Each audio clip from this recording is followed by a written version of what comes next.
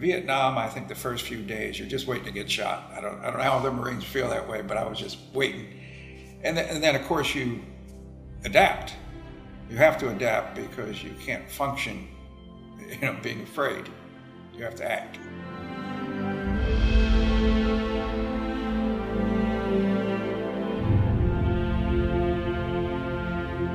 His reputation was that he never ducked, he never crawled.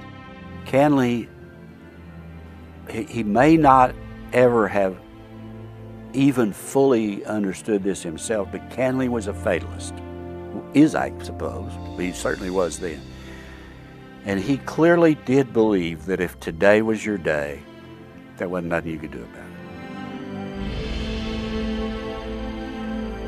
it. During firefights, when we'd be all hugging Mother Earth,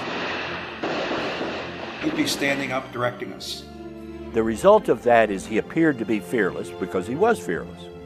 And we all considered him totally, completely, and absolutely without fear.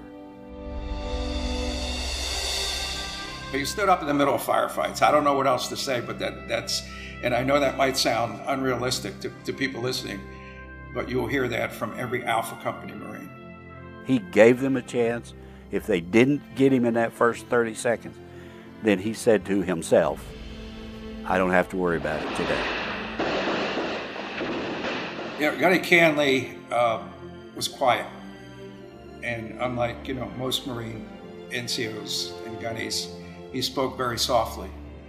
But the one thing I got from him, and I didn't have much contact with him until Hue City and then after, was he loved his enlisted Marines. And he never scolded us, he instructed us, but you could feel the love. You really could. I know that's maybe a tough word, in combat Marines, but you could feel the love. And, I would screw up or something, and it was never a chewing out. It was just, this is the way we do it.